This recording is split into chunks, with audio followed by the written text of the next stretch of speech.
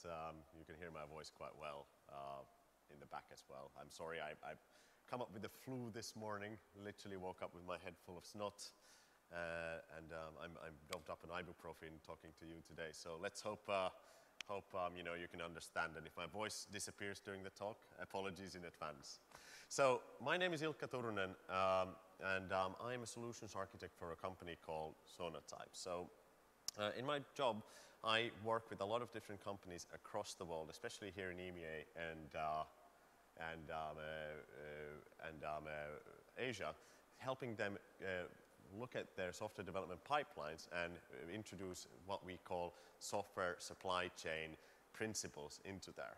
Today's talk really for me is about bringing kind of like the top tips of what we see in the trenches and really show you what can be done in order to facilitate security as a part of the software development process instead of actually being something that halts the process. So my background isn't security, and I would never have characterized myself as a security guy. So just to kind of get over with the credibility slide and the credibility aspect of who I am. I've done many different things. I've ran my own startup for a while that was developing products in application lifecycle management. We did some interesting meta distributions of Debian and Ubuntu Linux in terms of kind of a pick-it-your-own tool set. I've worked as a CI/CD pipeline consultant for a number of years in London, helping some companies, large and small, the largest being a Fortune 10 company with a massive office in a really financial part of London, helping them figure out how they're going to tackle this sort of cloud computing type of thing that was really new to them last year. Everybody else has been talking about it for quite some while. And finally, recently I've been working with Sonatype to really help customers figure out how to introduce continuous delivery and how to think about software supply chains as a part of it. One thing I'd never, like I said, one thing I'd never call myself would really be a security guy. So I definitely am not a security professional, as some of you guys are probably much more into it. So one of the things that I wanted to do in order to kind of prove the point is I wanted to have a practical demo of a CVE that was released last year in order to kind of start this talk off. How many of you recognize that code? Not very many. Good. So it's quite simple. CVE, that particular CVE has to deal with something we call Jenkins. Jenkins, as we know, is a commonly used CI and CD pipeline. Here seen chugging along nicely in my application. So this isn't chugging along in my software development environment. I've got some builds running here, and let's imagine my imaginary company is chugging along nicely. Well, what happened last year in the end of November, some of you might have seen this, was that there was a company called Foxglove Security that came out with a interesting exploit that allowed people to compromise a lot of different applications, Jenkins being one of them. Now, to demonstrate you how complicated this vulnerability exploit is, it's here. It's 41 lines. Well, you can't really see it. It's the resolution isn't exactly stellar, is it? But it's 41 lines of code. So here we go, 41 lines of code. Now, what we can do with this is we can basically take this code and send a payload to Jenkins. And what we can do is basically take that 40 lines of code, point it to the server that's running on my local machine right here, and send a payload that does something. Well, it uses something called the remote CLI capability within Jenkins in order to send a piece of malicious code. And what that does is simply allows me to write a file in my temp directory, here seen under the pwned text. So as you can see, not a very complicated exploit to leverage at all, and even someone like myself who hasn't got a background in security at all could take this line of code and learn how to use it within about 5 minutes of figuring it out. And this is something that's publicly available on the internet, went around everybody's inboxes last year, and is very, very readily available for use. Well, to the commendation of the Jenkins project itself, they released the mitigation on the day this article went out. So on that very day when this exploit that came out, or this vulnerability came out for this particular part of the Jenkins functionality, their CTO himself committed a patch into their version control system that you can publicly look at GitHub. They released a fixed version a few days later with a workaround being circulated to all customers on the day, right? So this much you guys probably already know. You know, this isn't something that is new or anything special in the world of security. You know, exploits like this come all the time, and occurrences of these exploits happen at any given point. So this much you guys probably already know, you know, from the back of your hands and from the bottom of your hearts. It's probably like preaching to the choir, right?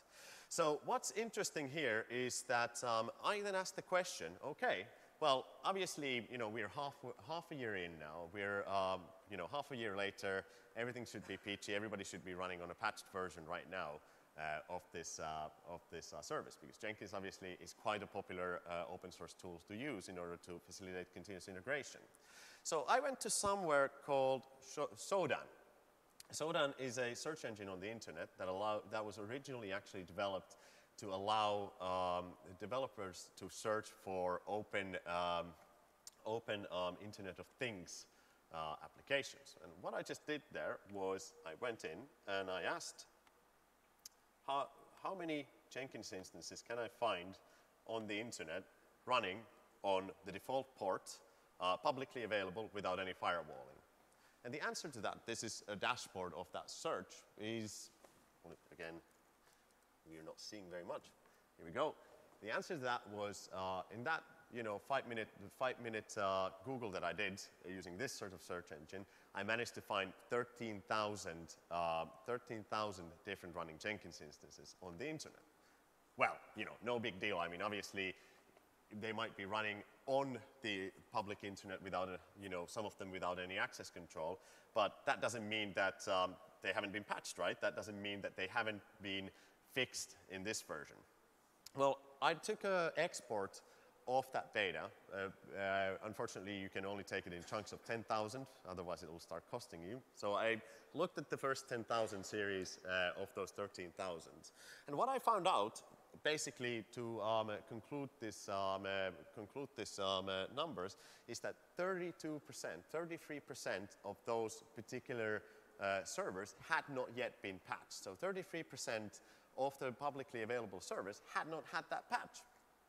So the question becomes, why is it that after 6 months of, you know, perfectly clear messaging, perfectly clear advisories, haven't these sorts of issues been patched?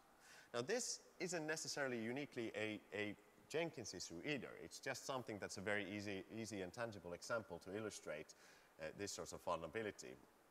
Well, the question is, why are those one third of these instances still being left unpatched? And second of all, what is the real cause of this issue? Well, that's where my company's unique point of view actually comes into play. So this vulnerability, this exploit, so easily run and so easily, you know, allowing me to, you know, write files on a file system, is actually caused by a third-party component that is used as a dependency in the Jenkins application. It does not come from their own code at all. In fact, it is caused by a library called Commons Collections, which is a part of their dependency chain inside of their own own dependency management code chain. So this Commons Collections component, this article was titled like this because this component was found in all of these different applications. And this actually is a surprisingly large issuer and cause of vulnerabilities and of exploits in applications. So these third-party components actually comprise a surprisingly large amount of the code base of your final application. My company did a little bit of analysis on something called the Maven Central Repository. The Maven Central Repository is the largest collection of open source components that is available on the internet. It has about 1 million different components that developers can download in order to use as a part of their software delivery or software construction process. And what we did was we asked some of the users there to analyze their applications and tell us how many components did actually end up in a final compiled application. And the final numbers were an average application, an average enterprise application from an N of about 2,100. There is a link to the report where you can see these numbers at the end of this. Had about 106 unique components built into there. And out of these 106 unique components, 24 had some sort of known vulnerability associated into it. Also, there aren't just evil hackers out there to get companies. There were also some restricted licenses. So we then asked the question, what does the average download cycle of a Maven Central user look like? So when a company downloads components from this massive open source library in order to build their applications, Maven being the most used build tool in the Java world, we came up to the numbers that said that the average customer will end up downloading about 240,000 components a year. So the average company will end up downloading about 240,000 components a year, and out of those 240K, about 15,000 of them contained some sort of known vulnerability inside of them. That adds up to about 6%. And now, that means that in every application that gets sorted, some sort of a known vulnerability that gets compiled, some sort of known vulnerability is already bundled in there, 6% of the time. But what's really, really scary in this number is that out of all of the vulnerabilities that were downloaded, so these 15,000 vulnerable components, about half of them, just over half of them, had a vulnerability that was older than 2 years. So that vulnerability was actually disclosed over 2 years ago that got bundled into that application. So the question is, why are we allowing these sorts of things to go into our applications? And why are we allowing these sorts of things to be downloaded? I mean, obviously, no one downloads these because they want to download these bad components or bad vulnerabilities. So why are they still making their way into there? Well, one explanation is that if we look at the vulnerabilities in the MITRE database, the CVE database, where we put all of these things, that Jenkins vulnerability was disclosed there in November 2015 as a part of the Commons Collections exploits that themselves were published in AppSec California earlier on. It turns out that for every one vulnerability that gets a lot of publicity and gets the industry moving and actually patching issues and patching things, there were about 62 other critical vulnerabilities, so meaning CVSS score of 7 or higher up until 9, and 19 critical vulnerabilities that were also disclosed in the MITRE database. So not only did we discover a single vulnerability, there were actually 81 other vulnerabilities that were also discovered at the very same time of equal or more severe exploitability, and yet we don't hear about these. So one of the explanations here is also when it doesn't, I mean, obviously you guys know, but when it doesn't have a logo and a nice website with a bleeding heart, it very often emits our attention, and that creates a false sense of security. And that doesn't mean they aren't there. And if we look at the Verizon data breach report from 2015, we've actually found out that 10 CVEs amounted to 97% of all of the known attacks to Verizon in 2014. And if you look at the CVE codes here, the oldest one of them is 1999, and most of them come from somewhere in early noughties. So in 2014, all of the known web attacks, 97% of them were done with 10-year-old or older exploits that were publicly available on the internet, publicly accessible, and completely publicly sourceable into the applications. So question is, why is it that even though we should be aware of these vulnerabilities, and we obviously should be aware of how to mitigate these vulnerabilities. We obviously aren't, right? Most of these are Microsoft-related, Microsoft and Windows-related problems, but one of them is Poodle. So Poodle, for example, was exploited very, very much. And it isn't uniquely an application-level problem either. So when we look at applications, these problems obviously do exist. But there was another company called BanyanOps that did some research about Docker containers. They looked at the Docker hub and looked at all of the containers hosted in there and asked how many of them have, some sort of known security vulnerability. And they found out that out of all of the containers over when they did their analysis last year, 36% of them had a high known security vulnerability built into there. Well, okay, fair enough. Not all containers there are, even updated anymore. They're just retained for backwards compatibility purposes. So if we just look at the containers that were published in 2015 alone, we still found out that 40% of those containers contain some sort of known high vulnerability. Finally, what we saw, even if you look at just the latest images that were published into that Docker hub, we found out that 23% of them had some sort of known high vulnerability. So the conclusion here is that this problem exists across the entire spectrum of the software development lifecycle, not just in applications, but also in systems and also in environments and even data centers. I call this compound risk. I've been thinking about this quite a lot recently, about why is it that these sorts of risks end up making themselves into their applications. And the answer is because of something called compound risks, right? So we use some sort of quant of reusable code like jar files or whatever packages in order to build our applications, right? We use those and we build and bundle them into specific applications. These applications then, we bundle them together, we use some third-party applications elsewhere, and we deploy them into some sort of containers and some sort of other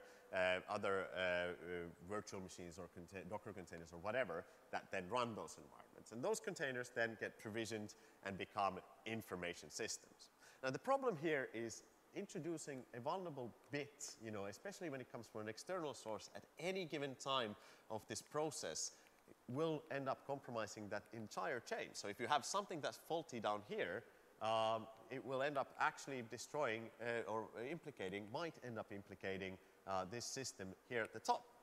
And the problem is build processes, bundling processes, and provisioning processes tend to also not be very transparent about what is exactly being bundled into a final application. So for example, if you run a build or a dependency make, you will notice that a lot of them tend to actually not disclose the list of, for example, what sort of transitive dependencies ended up making there. Well, I then asked myself, how, there's a very old known wisdom in the industry that says, fixing things earlier will make things better and will make fixing things faster, right?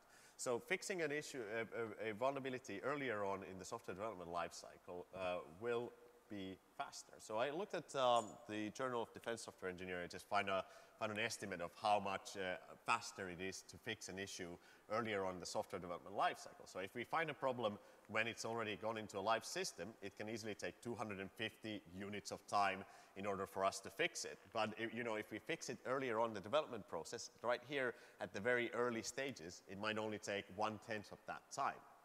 But the question is, we're using quite a lot of open source now and quite a lot of third-party components in our applications. There are now 106 of these in every single application that we end up bundling in. So the question is, it actually probably is even faster, even faster to just block these bad things from coming in the first place. So the very fastest thing that you can do in a software development cycle is actually stop these from happening in the first place.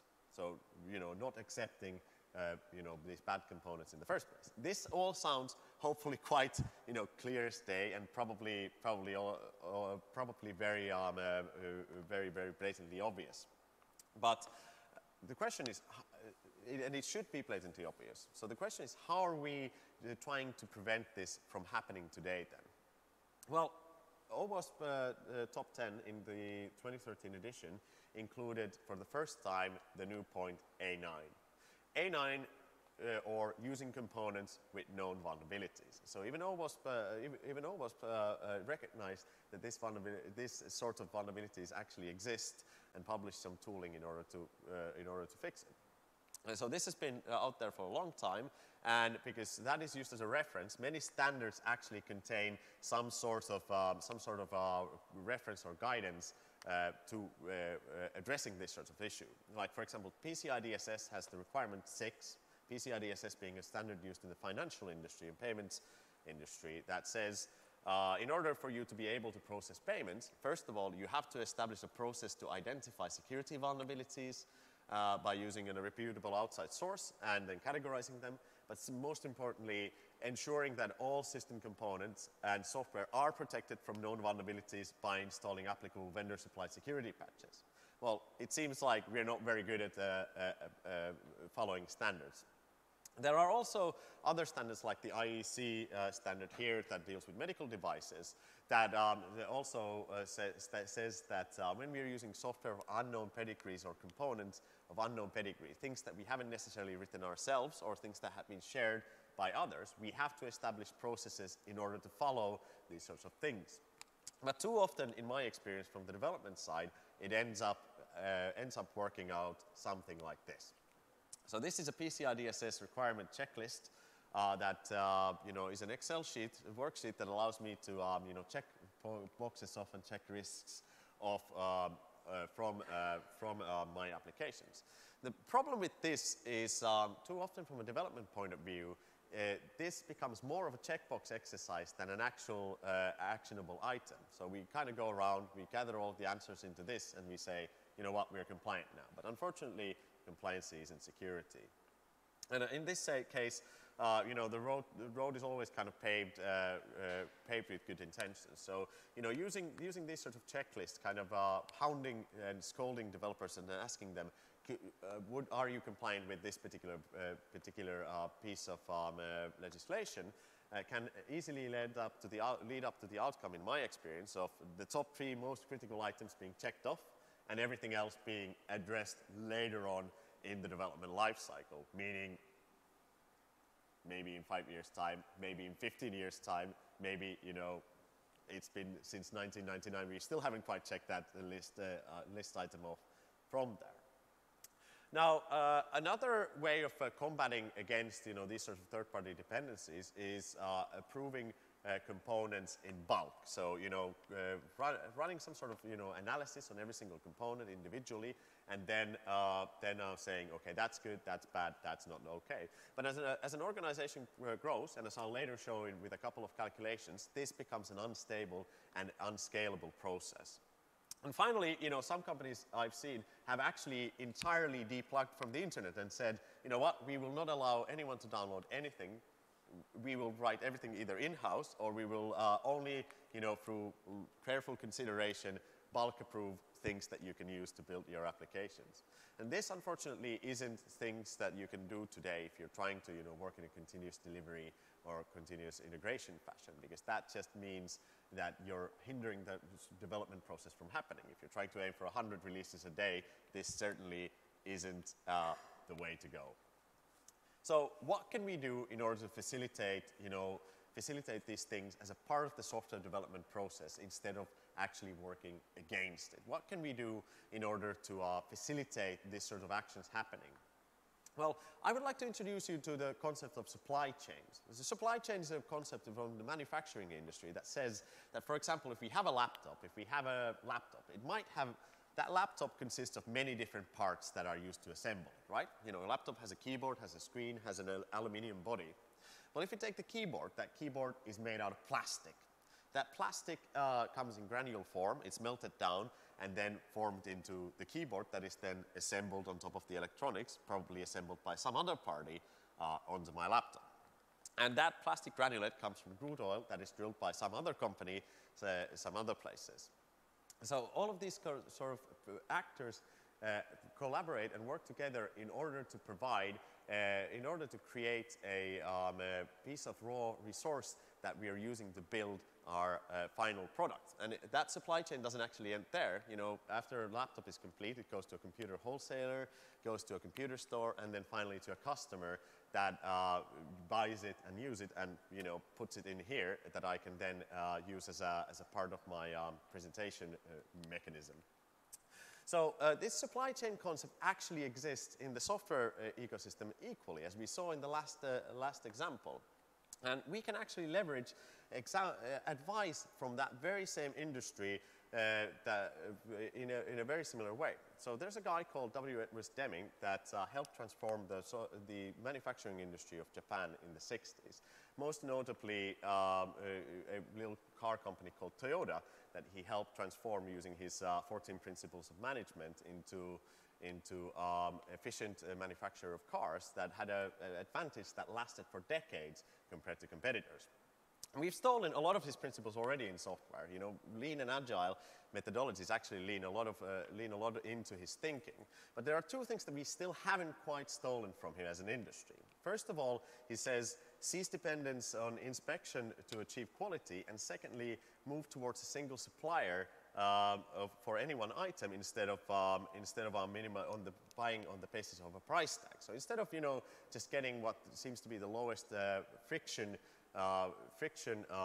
supplier, instead what we should do is we should cease dependence on these sorts of things. And finally, we shouldn't, you know, do inspections in order to achieve quality at the end of a process. We should actually build quality as a part of the manufacturing process. So we should facilitate quality so that it actually happens as a part of the manufacturing process of, you know, cars or whatever, instead of, you know, waiting until it is done, then stopping the process and looking at it and trying to fix it.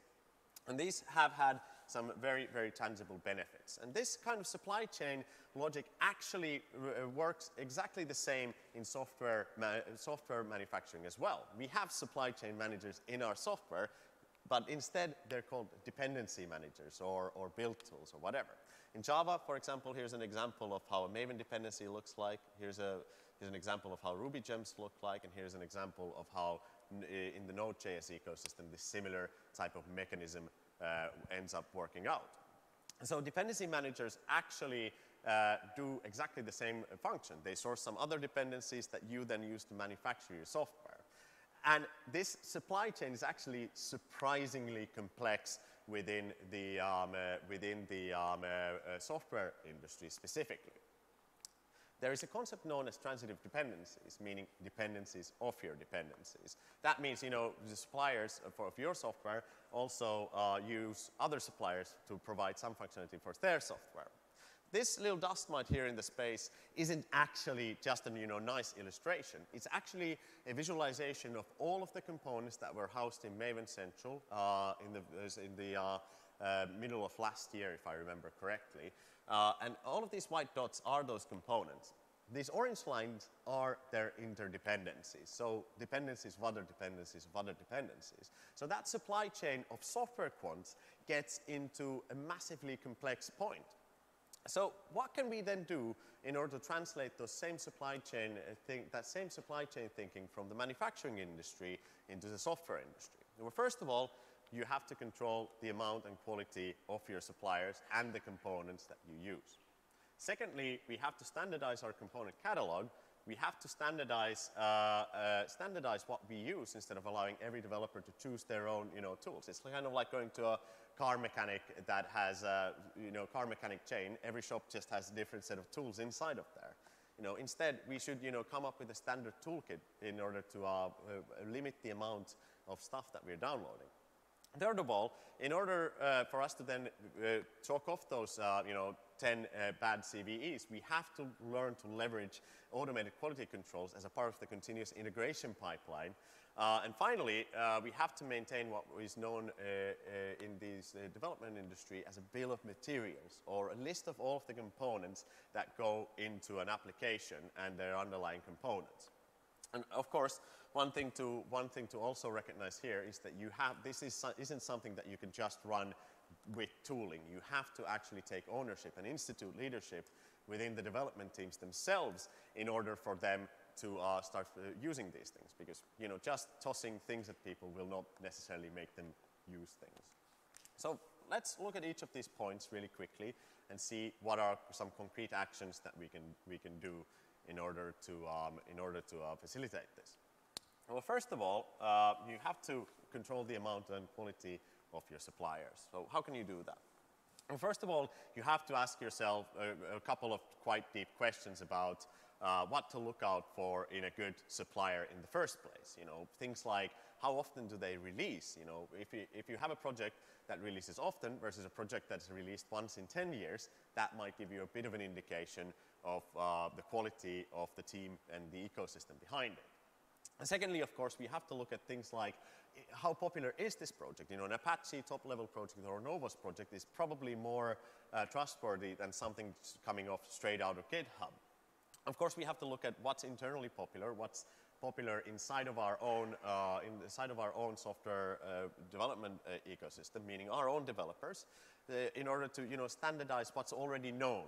Finally, of course, we have to look at, you know, things like security vulnerabilities, how fast they're actually fixed by those projects and suppliers, and of course, you know, loads of other aspects. But the key thing here is that tooling can help facilitate these sorts of things. Things like artifact repositories might actually be a very valuable tool for you to help take a glance and actually create an audit of what is present in your application. So if you look at a basic software delivery pipeline, you know, we've got some developers, we've got some SCM, build automation, a binary repository manager, deployment automation, and some target environments. You know, a binary repository, what happens normally is a developer checks out some code from an SCM in order to start developing, and they also download some dependencies using these dependency managers. Using a binary repository between a third-party public repo actually can help you keep track and audit what is being downloaded. So that helps you stop, for example, the bad stuff coming in order to, or at least have a glimpse of, are we using one of the, you know, components that have these, you know, 10-year-old vulnerabilities that we've been seeing. Well, and so it allows you to really, create a control point of these components. And another thing that it does, it actually helps you mitigate risks from that third party, that public repository going down. There's a well-known example in the NPM ecosystem where a Turkish developer got really angry at Node.js and the community and pulled about 273 of his own components outside of the NPM.js library. Well, what ended up happening was one of them was called leftpad that was relied widely upon by the ecosystem of NPM developers. And that component caused thousands of builds to fail within minutes of it being pulled out. Pretty scary stuff. Well, what kind of component is this? What kind of component was so crucial that it caused all of these builds to fail, including the core of NPM itself? It was 11 lines of code that takes in a character, a string, and a number, and pads the string with the character for as many times as you put the number. Right. So the guy pulled that out, and all of these builds started failing because this risk of that third-party source was not seen as a very, very large risk. But when it did happen, all of the builds started failing because of this being missing. So not only does it help you catalog things, it actually helps you mitigate some risk from there on as well. Now, a second thing, of course, is to standardize this catalog. So what can we do in order to make things better? Well, to refresh the stats, you know, if we have 106 components in one application, you know, very, very few companies just build one specific application. You know, if we multiply these numbers by themselves and we assume that, you know, we also use more than one version of a single component, what we can actually see that the number of actually used components cascades very, very rapidly. So standardization is important. So we cannot allow, or we cannot let people use all of the available components out there. We have to let them. We have to actually standardize and say, here is our toolkit. Here are the few different components that we want to use in our specific application. And we have to be picky about them as well. We have to make sure that, we use those same quality metrics that we spoke about in the last point, and actually also then extend that thinking into saying, should we really allow 5 different authentication libraries across our company, or should we just use one trusted version or one trusted supplier in order to provide that sort of functionality? So not only can that piece of tooling act as a catalog, a control point, it can now act as an audit trail as well and help developers make the decisions about their toolkit. Move away. And this is, for example, how that sort of standardization might look like. You might, for example, say that instead of using all of the available versions of JUnit as a part of building our applications, we only want to use, for example, one specific thing. And we can actually write tests on it. We can actually write normal tests that run and say, unless it's a component that we want, version that is approved, you shouldn't use it. And that gets me to the largest point of the day. Leverage automation as a part of your existing workflows as a part of security. There are many different frameworks of what should happen as a part of the development pipeline and what should happen as a part of a security process. This comes from an FS-ISAC report, so the Financial Security Information Security Association, that tells, shows a singular model of software security as an assessment. And it says, for example, that you should run binary static scans, dynamic scans, pen testing, and web application testing. You can run all of this manually, but if you want to keep up with the pace of development, ideally what you want to leverage is something that the developers do every single day. And like I already kind of spoiled my surprise, I would like to leverage, I call this the onion model of testing, right? Developers rely on testing heavily in order to ensure the quality of their software. They use unit testing to test their functions, integration testing to test other bits, and functional testing to test other components as well.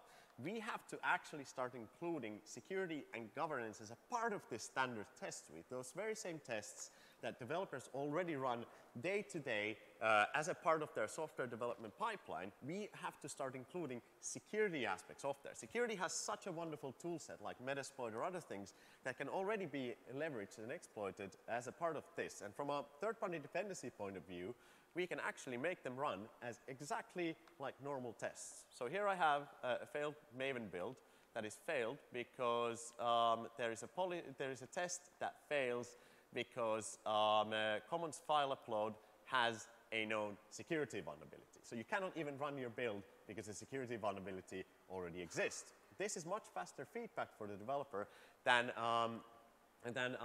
just waiting until the system is already being deployed. And we can run these sorts of tests very, very easily as a part of every sort of continuous integration pipeline. There is still need for more slower human-led analysis as well. That doesn't mean that you shouldn't do things at various different times. But what it really means is that we need to find a place for these sorts of easy coverage types of tests, these sorts of synchronous tests that I call them, that give you just enough information in order to action it as a part of your development, and then run deeper dive analyses outside of the development process. But already, by doing these sort of basic tests where you ensure that all of these kind of basic CVEs are out, you're mitigating a lot of risk and a lot of security problems in the first place.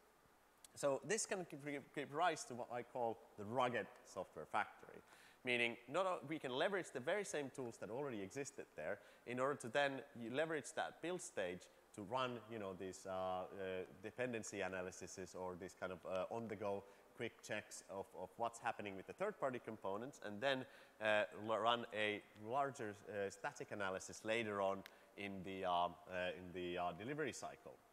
And what that gives us is early feedback about these things, allows us to give a control point that is within our control and doesn't allow developers to put on a hotspot and subvert some of the measures that you've done, or doesn't allow them to just tick a box in the checklist, but actually that is something that is within your control, and finally gives you trusted objects that you can then deploy. The final thing I'm mentioning today is the bill of materials, which is a list of all of the components that go into your application. And the very simple reason why you want this is because one of the most common ways of facilitating security, especially in companies that don't have a security person, is that these articles get forwarded, sent up, one guy sees it, sends it to his colleague, that gets forwarded to another guy, that gets forwarded to his boss, gets forwarded to the CTO, and suddenly the entire company is scrambling to reverse engineer everything they've ever deployed for over the 10 years to figure out if something is actually in production. Instead, you should collate, if you're already testing for these dependencies, you should collate a bill of materials, a list of ingredients that went into building that specific release. What were the components that we used in order to build that release? Because car manufacturers, when they pull out a car out of the factory, that car has a list of ingredients, so that if one of the components fails, then in that case, you know, they can issue a pullback instead of, you know, reverse engineering every shipped car out there in the field. So ask yourself, do you want to do a manual reverse engineering operation, or do you just want a database to search against? I think it's quite a simple answer, really, isn't it? And finally, one final thing that I want to do, because we're running out of time, is that leadership is important. To me, as a developer, the security guy has always been this guy. It's been that troll under the bridge that sits just on the bridge to you know, the green future in tomorrow that I want to where I want to ship my application. Comes from on the bridge and says, "Fee-fi-fo, you gotta do a pen test, bro, before it's actually allowed there." Like I said, instead of working against the development teams, we should, one of the greatest ways of instigating leadership and understanding of security is actually to build knowledge in terms that the developers and the operators understand. In my case, the most effective thing I've ever seen is including it as a part of their everyday testing cycle, making sure that the security enables and doesn't block the process. The assertion that I'm making is that, you know, if you look at historically about how different functions in software development have gone, testing has become test-driven development. We are now writing tests in order to develop code. Usability testing, you know, clicking on the user interface, has become behavioral-driven development. We have cucumber tests, we have other tests that allow us to run usability and user interface testing automatically. Integration testing, running a system in a production-like environment, has become model-driven development with by leveraging things like Chef or Puppet or other configuration management tools, and now, in fact, probably container-based development, because we can now have a unified environment across all of the targets. So QED, in this sort of way, security has to become a part of the development. We have to start facilitating security-driven development. Write tests first, test against for every build, and then ship if tests are compliant. And also, you know, be transparent with knowledge. So in conclusion, you know, if you do use tools in the right way, what you can facilitate is a rugged software factory that can facilitate these sorts of things, that can really help you make the security as a part of that process, make the developers actually ship faster, not slower, because of security considerations, blah, blah, blah. We have these 5 things. They have loads of benefits. And really, if you look at the aspects of security, these can be chalked off very, very nicely by using these sorts of methods of way. And finally, for change, doing the right thing is actually also doing the cheapest thing. You know, mitigating problems earlier on and allowing the developers to issue fixes to their own code helps them fix problems faster and also cheaper, because, you know, less time in development, less time remediating issues, and less time creating value is less time, you know, generating revenue. That's it. Thank you very much for listening, everybody. I hope you got something out of there. So here are all of my references. You'll see them in the slide deck that will be shared later on as well. Do have a read of all of the reports, because they're very interesting data. Thanks.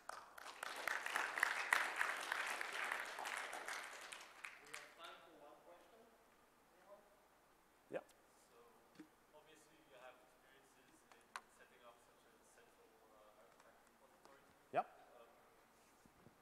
How did you scale that thing among multiple, like, packet to solutions? Yeah. Like NPM, if I don't know. That's a very, very, very good question. So the question was, if I have a multiple language environment, how do we scale this up? So how can we scale this this sort of way of working, not to just only apply to one single piece of the puzzle, but also to other places? That's essentially what you were asking. The answer is there are vendors out there. I might work for one, but there are vendors out there that do supply